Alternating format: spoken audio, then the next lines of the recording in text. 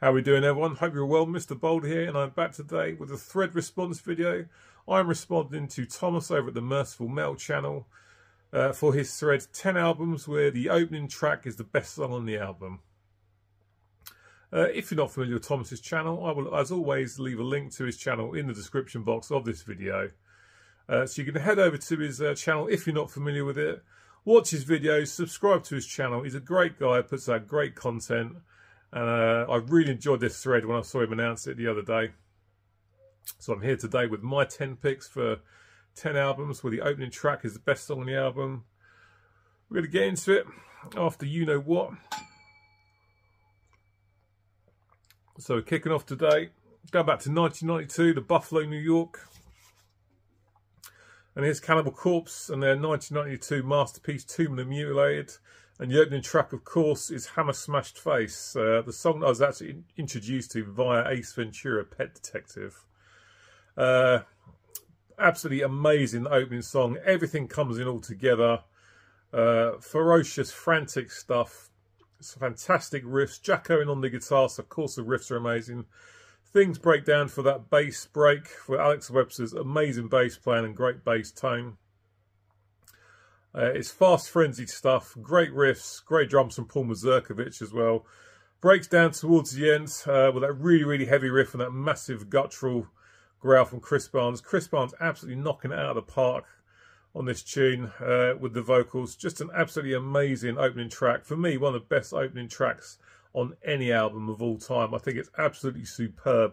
Brilliant, brilliant stuff. That's my first pick for this video. Cannibal Corpse, Hammer Smashed Face and Tomb and Mutilated from 1992. A beast of an opening track.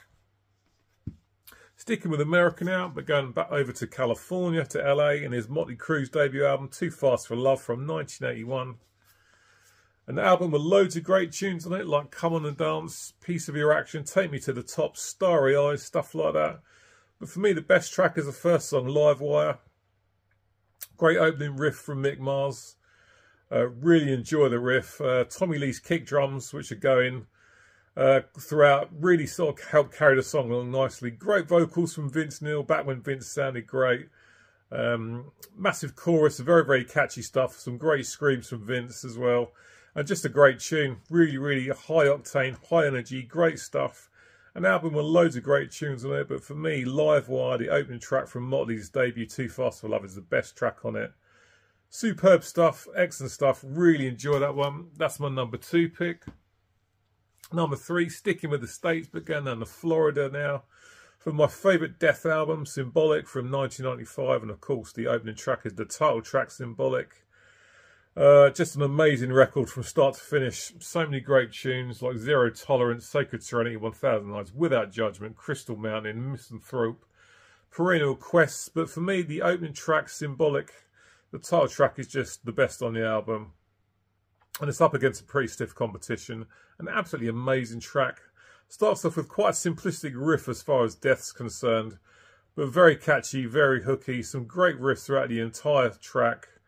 Great vocals from Chuck. I love the chorus. When he sings Symbolic Acts and then the delay comes in and it fades out eventually over the other vocals in the chorus. It just sounds absolutely outstanding. Amazing guitar solos, of course. Great drums from Gene Hoglan. A perfect record from start to finish, no doubt about it. But Symbolic, the title track from Death's masterpiece from 1995, is my favourite song on the album. Absolutely amazing stuff. Death, Symbolic, from the album Symbolic. Brilliant, brilliant tune. To 1987 now, and an absolutely huge album from David Coverdale Company. Here's Whitesnake's 1987. An album with some great tunes on it, like Bad Boys, Give Me All Your Love.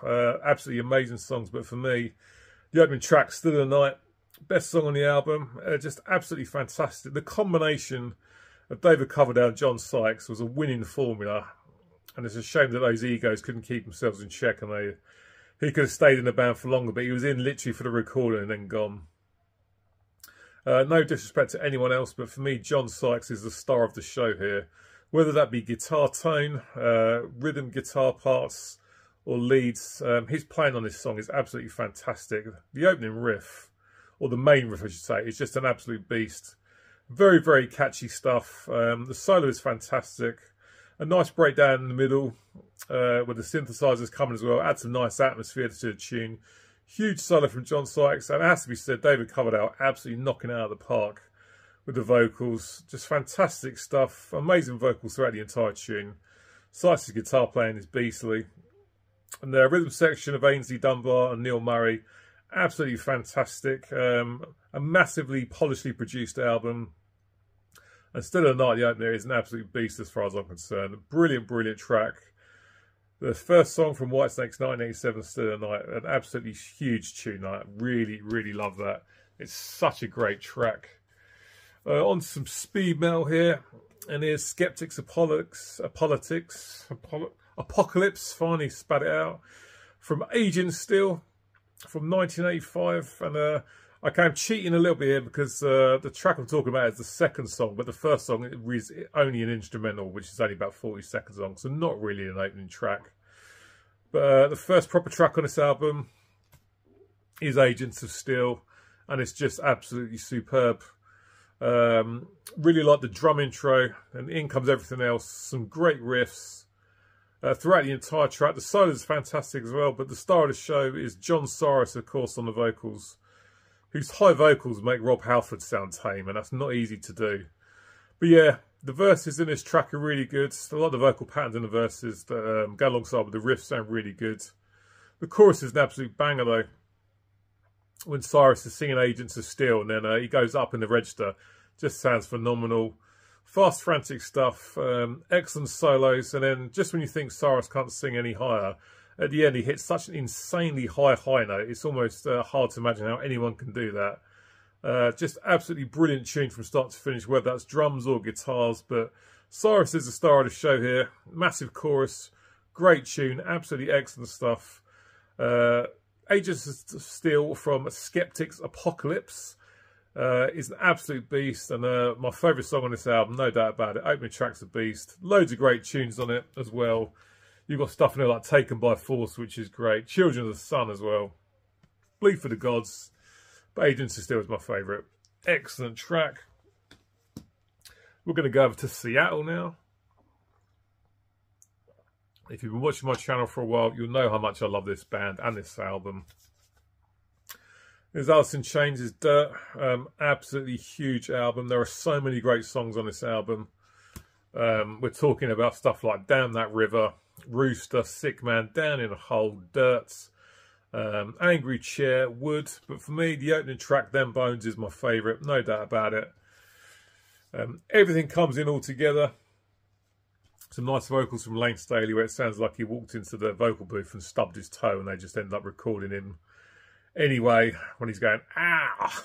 It just sounds great. Fantastic tune, massive chorus. The harmonised vocals from Jerry and Lane Staley, absolutely amazing. Great riffs, nice solo. The only criticism in this song, it's only just over 2.5 minutes long. I would like to hear at least another couple of minutes on this tune. Absolutely fantastic. Them Bones from Alice in Chains' second album, Dirt, from 1992, is my favourite. Hard to pick a favourite because there's so many great tunes on this, but Them Bones from Dirt, an absolute beast. First song of the album, brilliant stuff. Absolutely love it. Some death metal here, and here's Dying Fetus and Descend into Depravity, and the opening track, Your Treachery Will Die With You. It's just technical death metal masterpiece as far as I'm concerned. So many time changes throughout the song, riffs changing here, there and everywhere. John Gallagher's guitar work is amazing. Solos on this are brilliant. The riffs are fantastic. The co-vocals between John Gallagher and Sean Beasley are absolutely amazing. Trey Williams on the drums, absolutely knocking it out of the park. These three are absolutely top-notch musicians. And it's just an absolutely fantastic album. But the opening, Your Treachery Will Die With You, is just such a fantastic song. I remember discovering it on YouTube and just watching that video over and over again. Very, very talented guys. Great riffs, superb drums. I love the co-vocals that I've just said between the two front men. Amazing stuff. Excellent technical death metal. Dying Fetus' Your Treachery Will Die With You is an absolute beast of an opening track. Brilliant, brilliant stuff. Back to some glam metal now, and here's Dokken's Under Lock and Key from 1985, their third full-length album. Some great tunes on this, especially It's Not Love. The track that opens up side B is excellent. The Hunter on here is excellent as well. In My Dreams, Slipping Away, Till the Living End, stuff like that. But the opening track, Unchain the Night, is without a doubt my favourite. I was actually introduced to the track via the live album Beast from the East. And then I picked up this afterwards, and just an amazing tune. George Lynch on the guitar. Again, a bit like John Sykes, whether it's tone, riffs or solos, that guy absolutely knows what he's doing. Fantastic fretwork from George Lynch here. Mick Brown and Jeff Pilson holding things together nicely in the rhythm section, and Don Dokken with some great vocals as well. Love the vocal patterns in the verses. They're really, really good. Slide alongside the guitar riffs nicely. And an absolute monster chorus as well. Don sounding great in the chorus with the vocals, and an absolutely amazing guitar solo from George. Just an absolutely brilliant way to kick off this album. It's close between this and It's Not Love for me, but Unchain the Night definitely comes out. On the top spot, has to be said. Brilliant tune, absolutely love it. Dokken's Unchain the Night from Under Lock and Key from 1985. Amazing opening track. 2 left to show. And here's Immortals Damned in Black from 2000, and the opening track on this is Triumph. One of the first Immortal albums I got, and I absolutely love this. People don't talk about it too much, probably because it's quite slickly produced, and a lot of people prefer the earlier raw stuff like Battles in the North and Blizzard Beasts. But Damned in Black's an album I've always enjoyed. Rough and Brother track 2 is superb. My Dimension's great. The title track Damned in Black is amazing, but the opening track Triumph is my favourite. Very atmospheric intro before Hawg's drums come in with that snare roll. And then that massive riff from Abbott comes in, and everything starts to come in all together at once. And it's just blasting away, fast and ferocious. Fantastic stuff. Gets a little bit slower in the middle with some nice changes in the riffs and the drum patterns. A track packed full of amazing riffs. Love Abbott's vocals. The chorus is fantastic. An absolutely huge tune. Triumph from Immortals Damned in Black. It's up against some pretty stiff competition because, like I said, there's some beastly tunes on this record. But for me, the opener Triumph is definitely the best. Amazing stuff. An Immortal album that doesn't get talked about enough. But yeah, Triumph from Damned in Black, absolute beast. And one more record to show. Fantastic band. One of the best bands out there. And the musicianship of these guys is absolutely superb. And we're going to finish off with Mastodon and Blood and Thunder from Leviathan, and I cannot remember what year this came out. Doesn't matter anyway. We're here to talk about the opening track, which is Blood and Thunder. An album with loads of great songs on it, but Blood and Thunder for me is a track that always sticks out in my memory, and I didn't need to think too hard about this. Nice intro riff from Bill Keeler. His work alongside Brent Hines is amazing. Brandaler doing drum fills left, right and centre. Some great feels. Troy Sanders on the bass and the vocals. Absolutely love the vocals in this tune. Troy sounds great. I like the lyrics as well, particularly the opening line. Just fantastic work all round. The fretwork on the guitars is outstanding. Brand doing an absolutely amazing job on the drums. So many drum fills. And just a tune that I'll never ever tire of listening to. I've heard it so much I probably should be bored of it by now, but I'm just not. The opening track from Leviathan, Blood and Thunder, is an absolute beast. Very, very catchy stuff. Great guitar work. Vocals are superb from Troy Sanders.